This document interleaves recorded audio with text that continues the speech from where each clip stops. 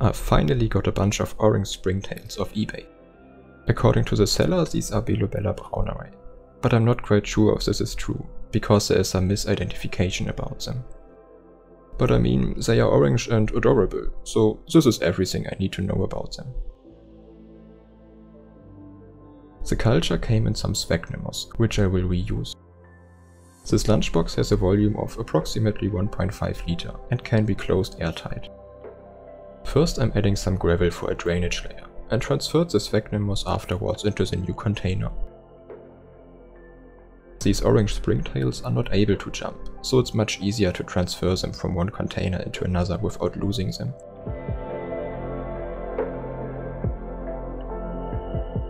But because the babies are so tiny and translucent because they don't turn orange until they get older, I sprayed the lid with a spray bottle in case there are any crawling around. I also rinsed the old container with the spray bottle to make sure I get every springtail into their new home.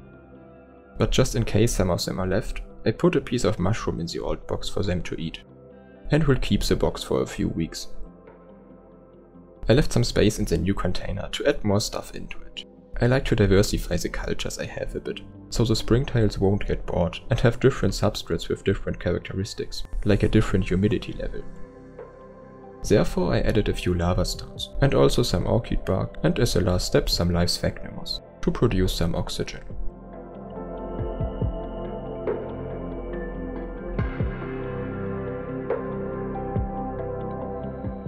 I also added some leaf litter and a piece of mushroom as food for the springtails.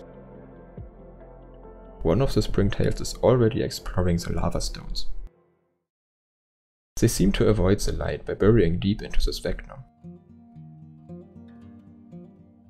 Because they like sitting underneath it, I added a piece of cork bark. So if I want to transfer them into a terrarium, I can just lift the cork bark.